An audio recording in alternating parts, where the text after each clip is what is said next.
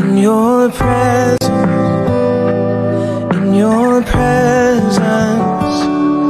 Lord.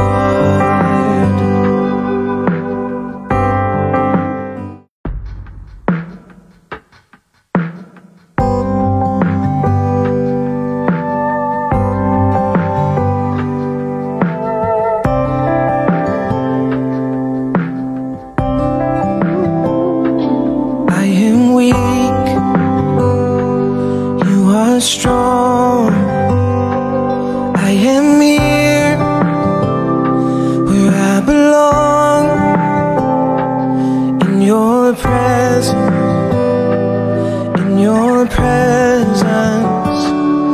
Lord.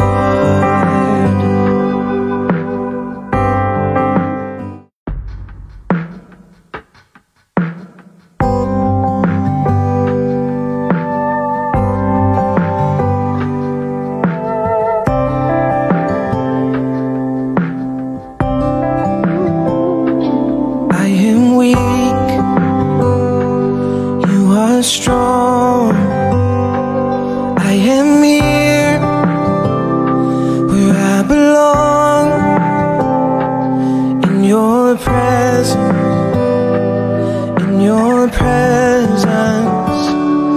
Lord.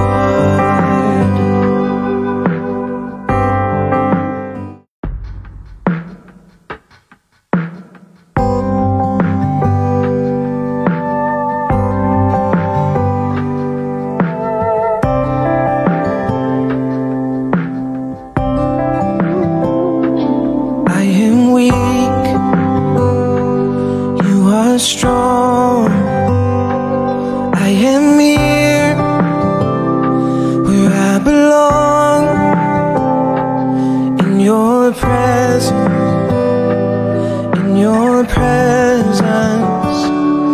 Lord.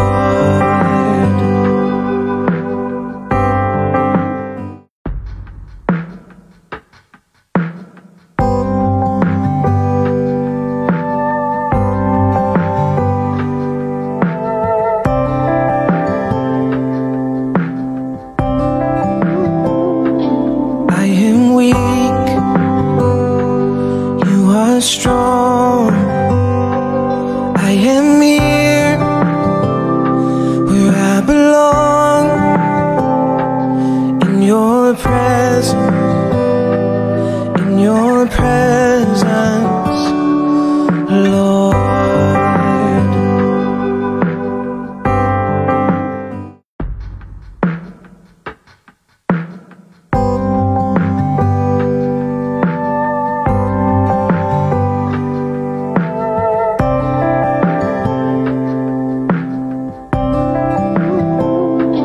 I am weak,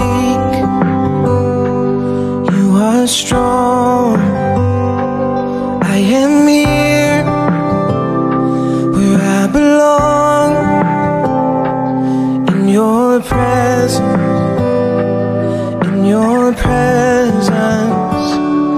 Lord.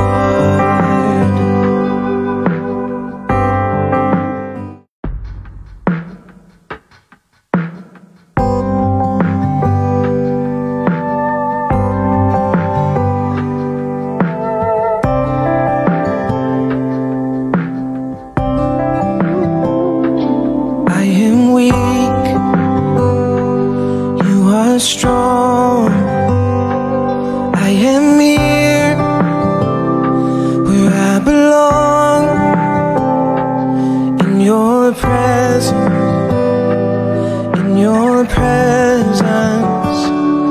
Lord.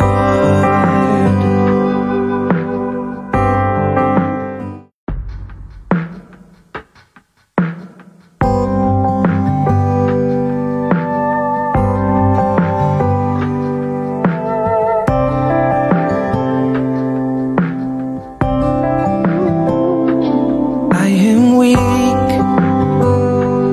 you are strong. I am here where I belong, in your presence, Lord.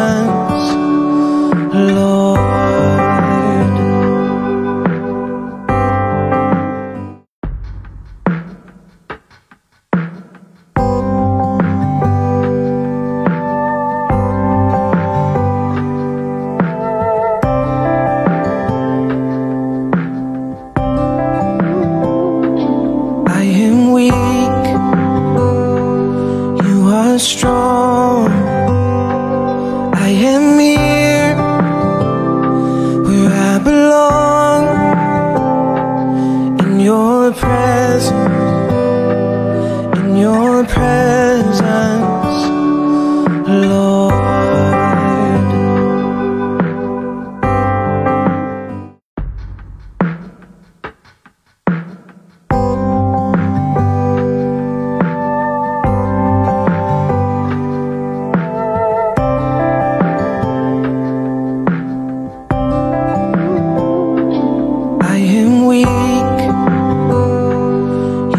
Strong, I am here where I belong, in your presence,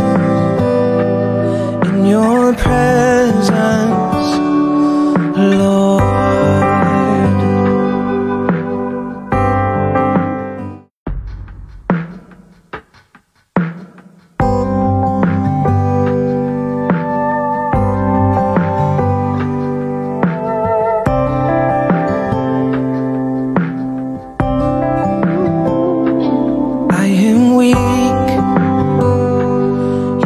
Strong, I am here where I belong, in your presence,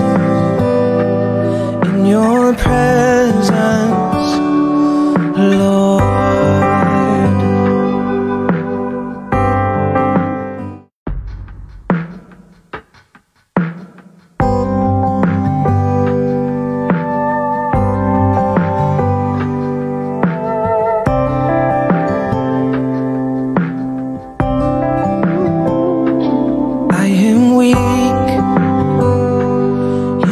Strong, I am here where I belong, in your presence,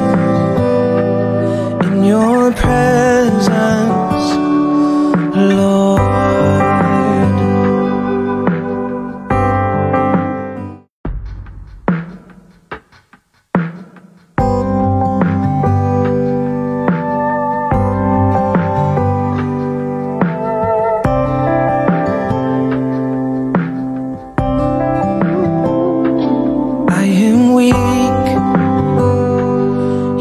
Strong, I am here where I belong, in your presence,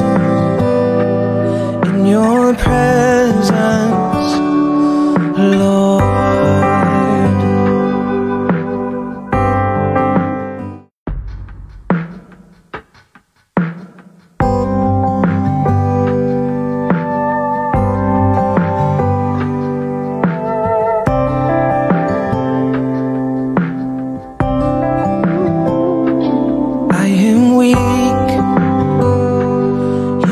Strong, I am here where I belong, in your presence, Hello and welcome to Apostolic Tabernacle live stream. Thank you for joining us wherever you are, in your home or in your car, wherever you find yourself tonight. We're glad that you're with us online. We really are saddened that we're not able once again to join together in person for Midweek Bible study. We look forward to gathering together in the house of the Lord very, very soon. This is a serious time to really be getting a hold of God. We have 24 confirmed COVID cases in our own church family. That's just members of this church. And many, many more if you count those who are connected to our church family in some way. And we want to pray for each and every person. We've been in contact, constant contact, and I want to thank everyone who's been working to bring food and medicine to those that are battling COVID right now. Our church family really is tremendous, the way we work together and love one another and care for one another. Thank you for that. I want to call out some of these names of people that we need to be praying specifically for. And I know you might have a need that's completely separated from COVID tonight. We're praying for you as well. But I'm going to list the names of individuals who are battling COVID right now. And some of these individuals are very serious and critical and even have pneumonia and in the hospital. So we want to ask the Lord to help them. Tina Bradbury, Marissa, Dorothy is Tina's mother, Turner Middleton, Yolanda Newton, the Henry family, brother and sister Hurst. Sister Hurst is in the hospital right now. Nikita Duffus, Sister Duffus, Michaela Duffus, brother Baron Pope especially needs our prayer tonight.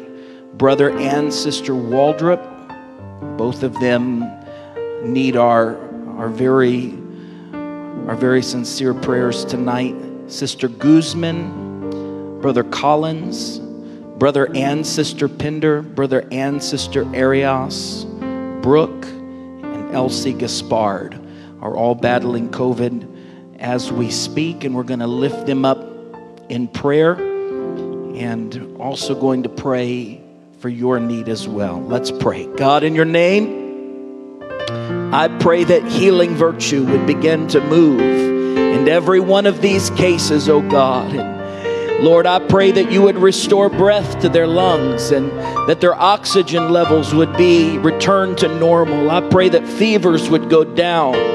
I pray, God, that you would begin to restore people back to health and push this virus out of their system and build their immunity, oh God. And I pray that you would protect the rest of our saints, Lord, that they would remain free of this virus. And I pray that you would keep your hand of protection upon us all. In the name of the Lord Jesus Christ, in the name of the Lord Jesus Christ, we pray. Amen. Amen. I want to thank Sister Wana Ifendu for being here tonight and running the live stream, and also last Sunday, and all of the hard work and time, effort, and energy that she puts into making sure that we can have this ministry available to us, even in very difficult times like this. Thank you, Sister Wana. Appreciate it. I want to thank Talmadge and Julia for running cameras tonight, and all who have done so during these COVID times. Thank you from the bottom of my heart. A special note that you need to jot down: we will be sending a calling post to remind you and just to connect with everyone, but we will not be having in-person service this Sunday. I'm going to say that again. We will not be having in-person services this Sunday. It's just too soon. We have too many new cases of COVID, and it seems like we hear of more every day almost, and we just don't feel like the timing is right. We will have a live stream this Sunday at 11 a.m. 11 a.m. We'll be having live stream Sunday morning worship. So be sure to carve out time to be in that service in your home. And not just while you're eating cereal, but carve out time where you can be participating, involved, worshiping, and connected as best you can. I know it's hard when we're not physically in the building together, but the very best that you can as a family to be connected to the live stream. And I know that the Holy Ghost is going to move in that service as well. I want to tell you, and it's important during times like these, and I'm thankful that we have ways to be faithful in our giving, even when we're not able to be here and have the offering plate passed. But you can give at aptabupc.com/give. That's on the screen, aptabupc/give. You can text the word give to 678-846-6522. What I'm about to tell you is not on the screen, so you'll need to write this down. If you would like to send checks, physical checks, in your tithes and offerings during this hard time, you can do so and mail them to P.O. Box 85, Jonesboro, Georgia, 30236. Thank you for being faithful in your giving and your tithes and offerings. It's much appreciated. Thank you for loving the kingdom of God. Looking forward to hearing a word from our pastor. And at this time, our First Lady, Sister Rebecca French, is coming, and she's going to sing a special, I Give You Jesus.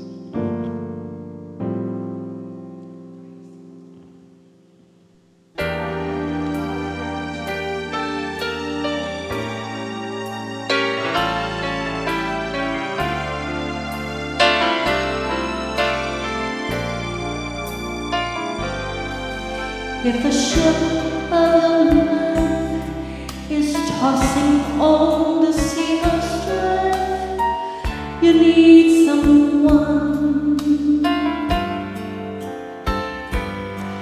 If you feel so all alone and your house is not a home, you need someone. If it seems life isn't fair and there's no one left to share all those lonely days and nights when things just don't turn out right, and you want someone to care, someone to just be there, you need someone.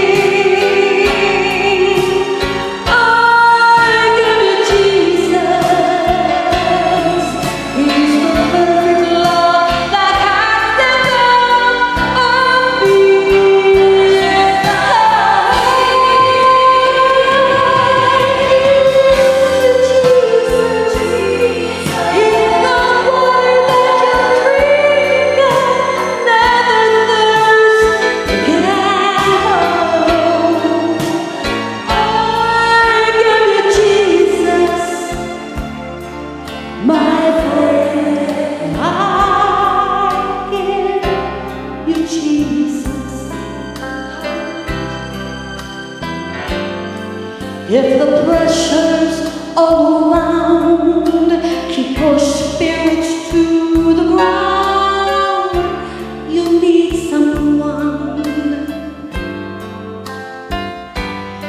If your body is in pain and your health you can't regain, you need someone. And if it seems that you have tried with all the strength you have inside, and it seems like you have failed, remember on the cross he nailed all the bitterness and grief. He'll give you peace and sweet relief. He is that someone that you need.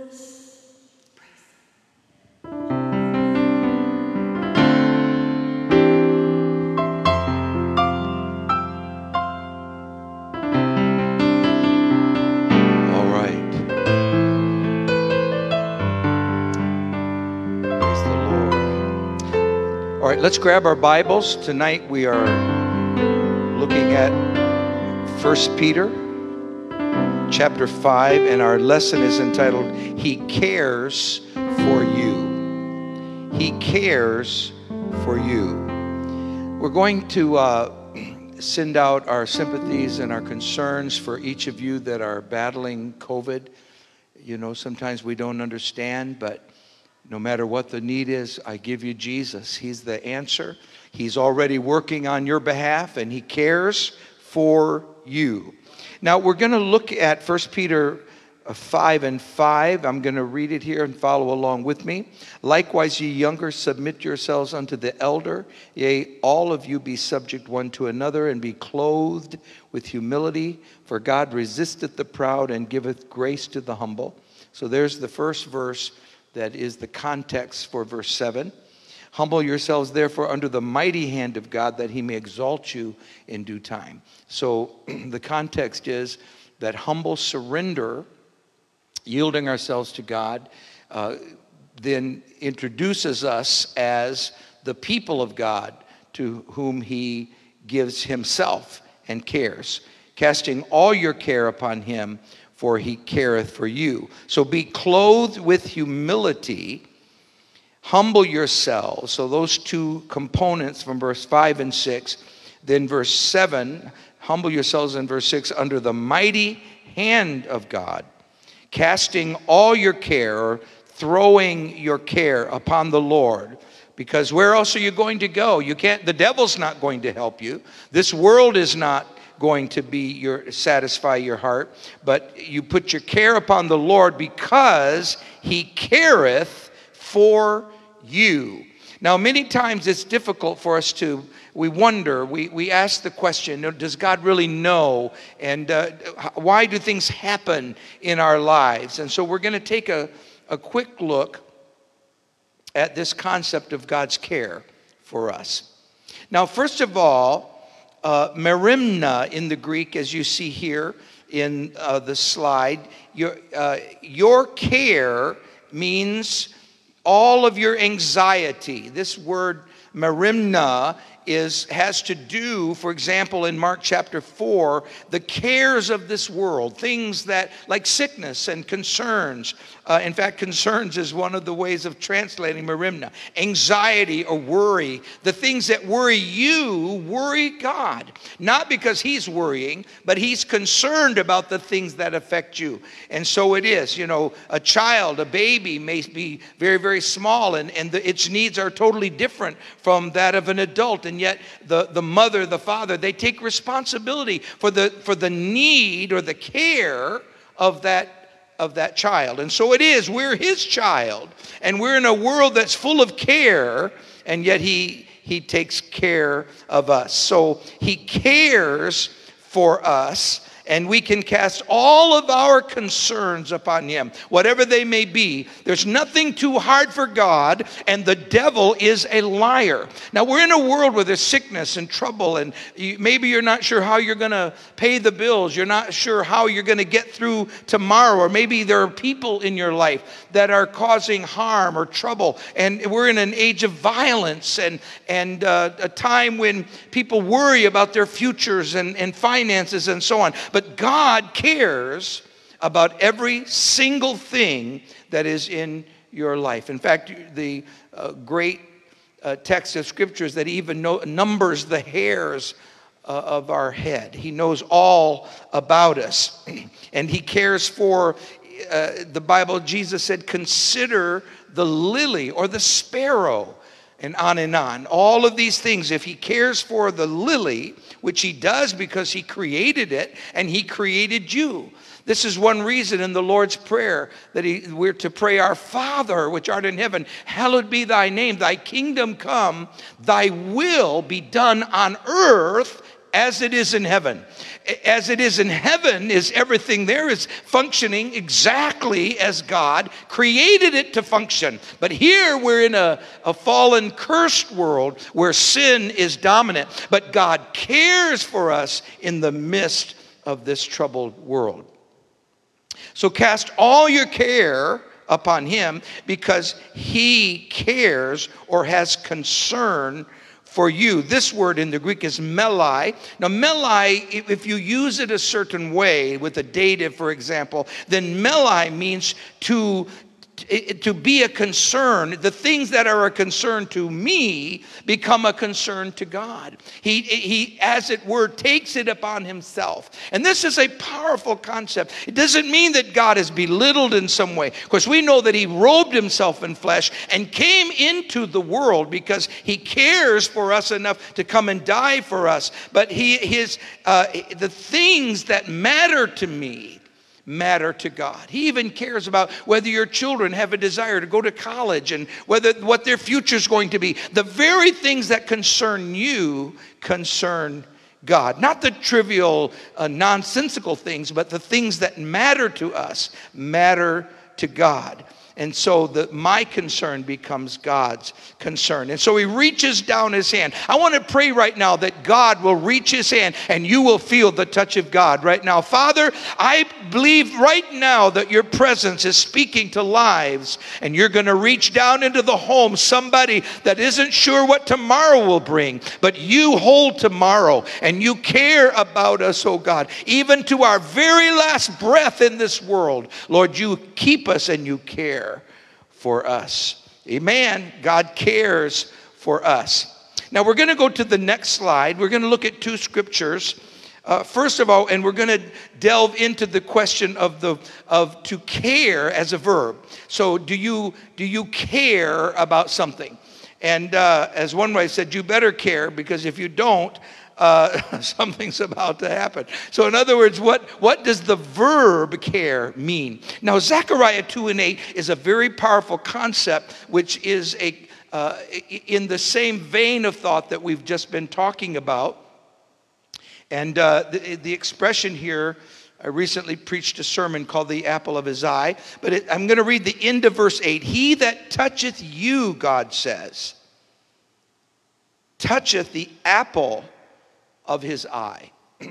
Now, just in a nutshell, the reason apparently that this became a Bible concept was that when you stand before God, then you could see your own reflection in the eye of God, as it were. So that in the pupil of the eye of God, who of course is invisible, all of this of course is symbolic, but he that toucheth you is touching the very one that is in my eye, which means God has his eyes upon you. And don't think for a minute that he doesn't know what you're going through. God knows exactly what you're facing. Now, it seems like, we'd like to have, $1 million and everything wonderful, never have a problem. Well, that's heaven, my friend. That's not going to happen here. But God still cares for us in the midst of this world. It's like Lazarus that was at the table, and the rich man wouldn't even give him the crumbs off of his table. I mean, just the heartlessness of the world. That's what that symbolizes. But the Bible says, he that toucheth you toucheth the apple of his eye. So whatever you're doing to a child of God, whatever is happening to the child of God, is touching the very heart of God himself. Now let's take that a step further before we look at Webster's here in terms of the verb care. For the eyes of the Lord run to and fro throughout the whole earth. You listen to me today. The eye of God sees everything that goes on. And his eye, as it were, run to and fro throughout the whole earth, everything before God. He knows even the aches and pains in your body. He knows the fears that you have. He knows the troubles that you're facing. He knows all about it, and he cares. And let me tell you, friend, the devil doesn't care. The devil is the one creating all of this. He brought it all on this. God gets blamed for it. People that don't even believe in God blame God for what he's not doing, and that is causing all of this sinfulness and the woe and the curse that's in the earth. And yet God still cares enough to come into this world and bring salvation. So his eye sees it all to show himself strong. Now listen very, very closely here, 2 Chronicles 16:9. To show himself strong in the behalf of them whose heart is perfect toward him. The apple of his eye. His concern is for his children. The devil's children and all the others, as he loves everybody. You got to love everybody, and God loves everybody. But the apple of his eye, he cares for them in a way far beyond anything else that goes on in this world. So someone that says, I hate God, well, they're facing a world with the rejection of God. But a child of God that says, Father, I need you, heal me, touch me, give me strength, Lord, let me understand you and your word. Well, there's a powerful working that's going on in them because of God's care for them. You can cast your concerns and your cares upon him. Now let's look at the scale of meanings of the word care from Webster's. First of all, the word to care means to be concerned or solicitous. All right, so we've already pretty well talked about that. That would sort of be the bedrock of the definition, to be concerned, or to have thought or regard. I don't know if you've given much thought to the fact that God has thought about you.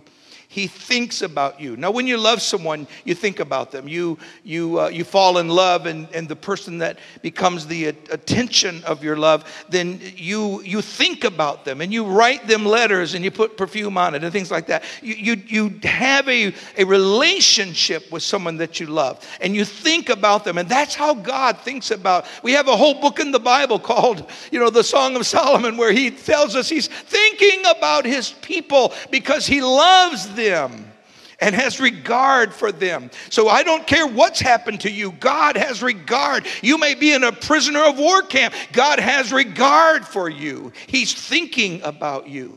There's a song years ago they were singing, when he was on the cross, I was on his mind.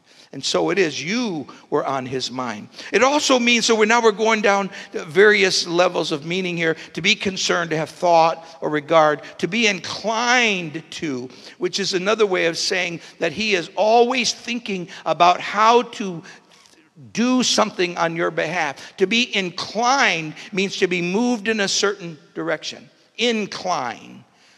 To be inclined is to be moved in a particular direction. So it is that when God's people come to him and they cry out to him and say, forgive me, Jesus. I've been a sinner. I need you. He is inclined to your voice. He hears your voice. There could be 1,000 things in this world keeping you from God. But when he hears your repentance, every devil in hell is absolutely silenced, and God hears your voice.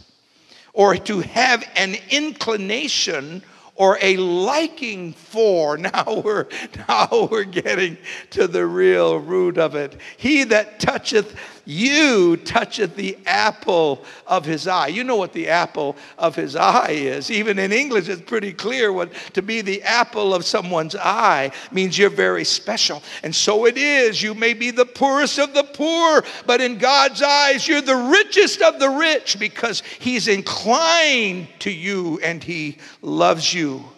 Or to have a fondness or affection for. And finally, to make provision or to look out for. And I think this is how many of us hope that it means for him to care for us. Like, for example, someone might say, well, I'm going to take care of you. We usually mean by that I'm going to help you in some way. I'm going to look out for you. I'm going to make provision for you. And this is also, and I don't have time to develop it. I'm not trying to develop it, but the whole idea that the sparrow, every sparrow that falls, he sees it.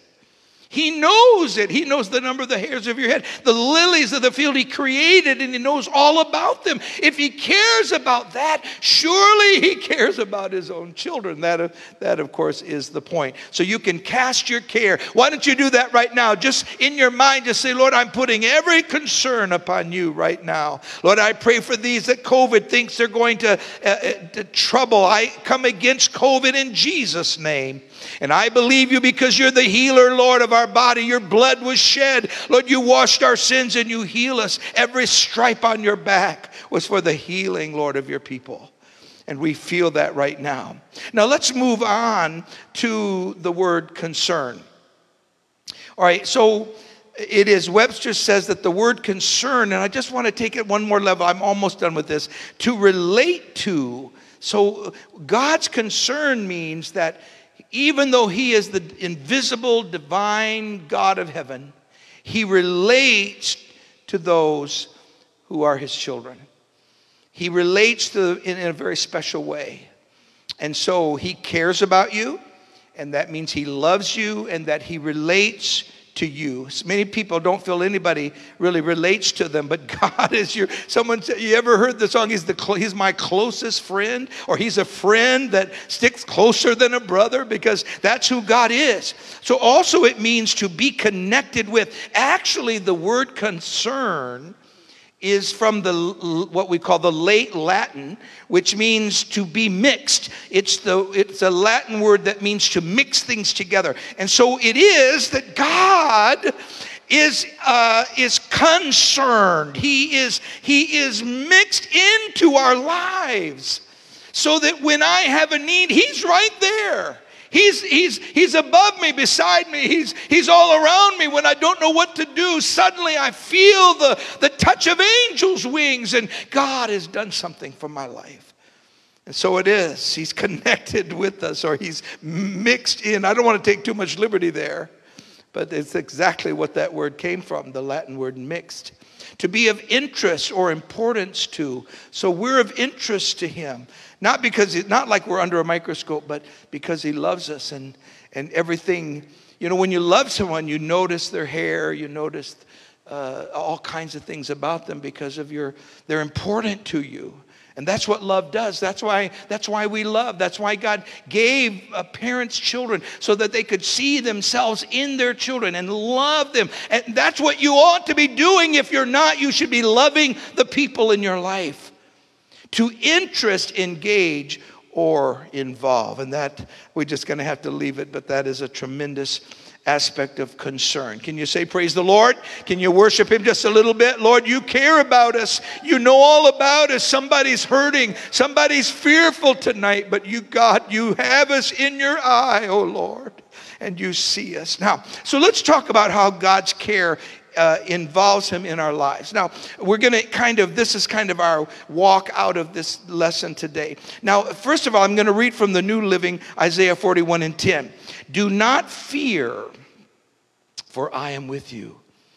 Do not be afraid, for I am your God. You see the connection? He's my God. And therefore, it's very personal. So why would I fear? He's my God. Death can't stop me. Death can't do it. Nothing in this world can hold me back. I will strengthen you. I will help you. I will uphold you with what? My victorious right hand. The right hand is a Hebraic symbol of power, God's power. So the power of God will be with you. Now, sometimes we think, well, I felt the power yesterday, but today I got up and I had to brush my teeth and go through life. And we need to continually remind ourselves that his victorious right hand is there to help us in our circumstance. Now, here's the key. Even when we are concerned, what if God doesn't get it? What if he doesn't, like the Hebrew boys, they're throwing them into the fiery furnace. They even said, well, if God doesn't help us, we're still not bowing, you see. But God did help them. But in their minds, the secret was to believe and trust God and know that God is greater than the fire, regardless of what God actually does. Because you know that God knows what's best. He knows what's best for you. You may be praying for this and this, and you may be praying, oh Lord, my job. But God may have a better job. See, don't be disappointed in God. Look at the circumstance and say, my God knows everything. If that's not the job for me, he has one better. If that's not what God is going to do, then he's going to do something else because he cares for me. Now let's look at how he gets involved. So he takes our fears. He has a personal relationship. He strengthens us. He helps us. And he upholds us. What a powerful, powerful truth. Isaiah said in Isaiah 41, verse 10. Now, 1 Samuel. Now, this is familiar. David, of course, and Goliath. David said, moreover, this is how God gets involved in our lives. And I come against any devil that says we serve a different God today than David served. We serve the same God.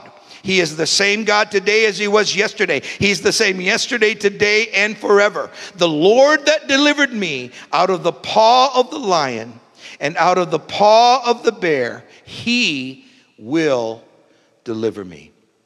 God is a deliverer.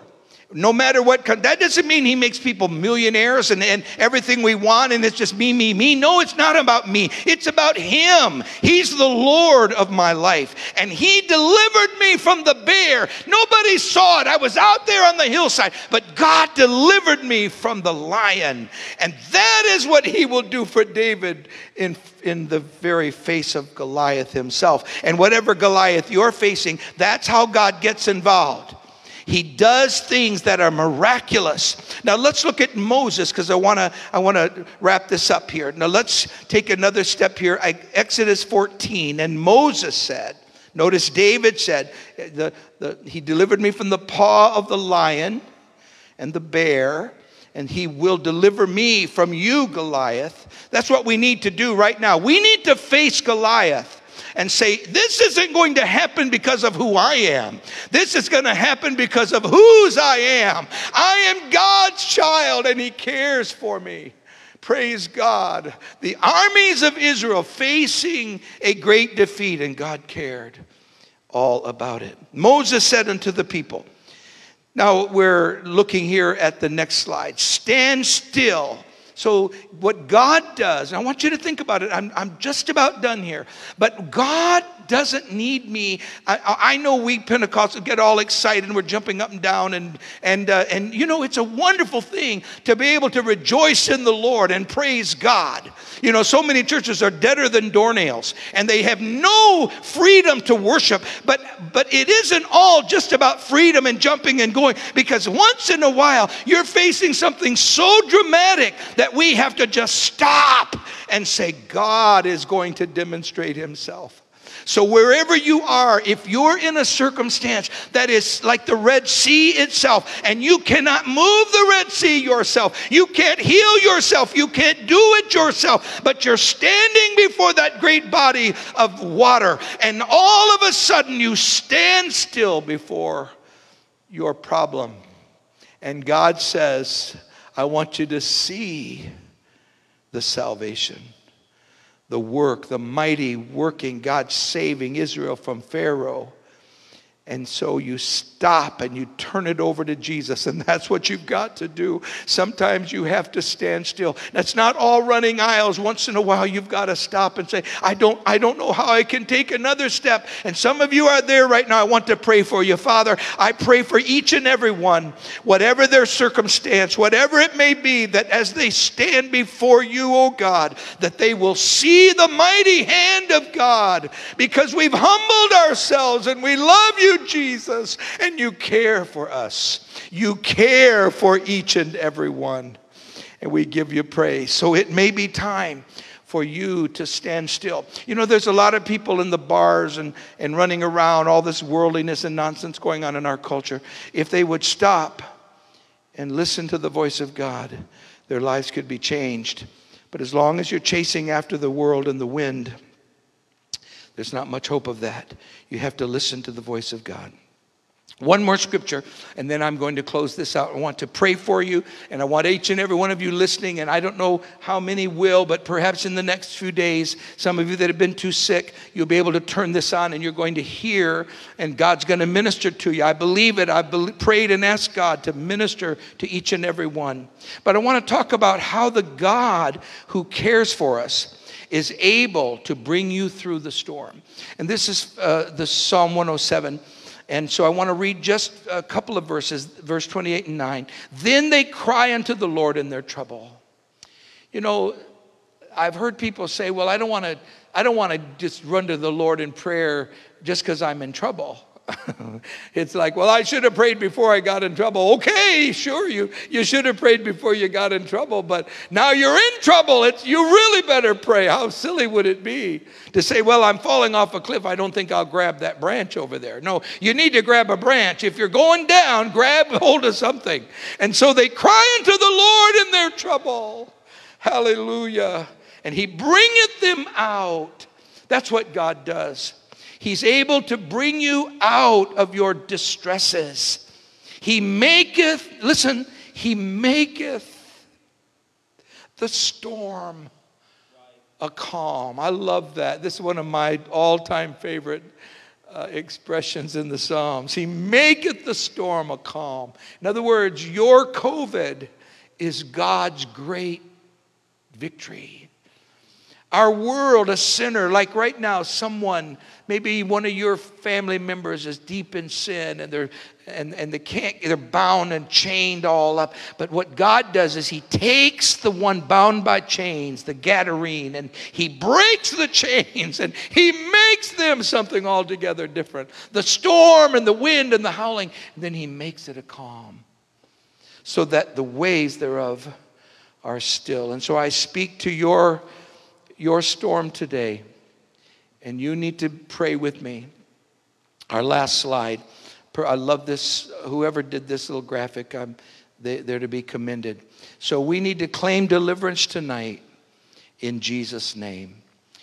Tonight is the night. You say, well, but the storm, it's howling, it's horrific. Look at the waves, look at all the waters about us. Yes, it's true, but we claim deliverance in Jesus' name because he can make the storm a calm. He can turn everything around. It will be amazing how quickly he will turn things around.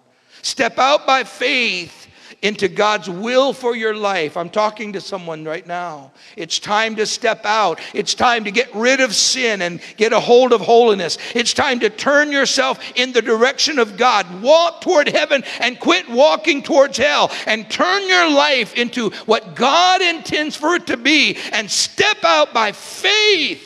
And God will be with you. He will meet you there. God is your healer and your Pharaoh defeater. He is the God that is here tonight, and he cares for you.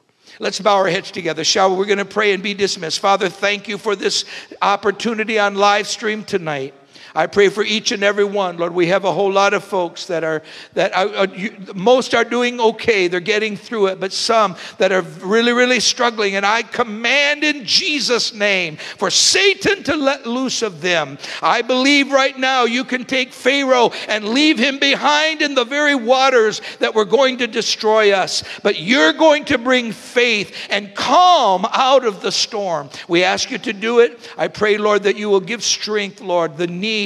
Lord, help us to find ways to help our friends, our saints, and each and every one, Lord, that they will know that they are loved, not only by you, but by the saints of God. And I pray that you will keep us, Lord, bring us back, even though we're going to be out of service a few more days. I pray that you will bless and anoint, and the Holy Ghost will fall. Fill people with the Holy Ghost, whether they're in this building or not. You are the same yesterday, today, and forever, and you are moving in our midst. And we give you praise for it in Jesus' name. God bless you. We love you. And we look forward to seeing you soon. Keep praying for one another in Jesus' name. God bless each and every one.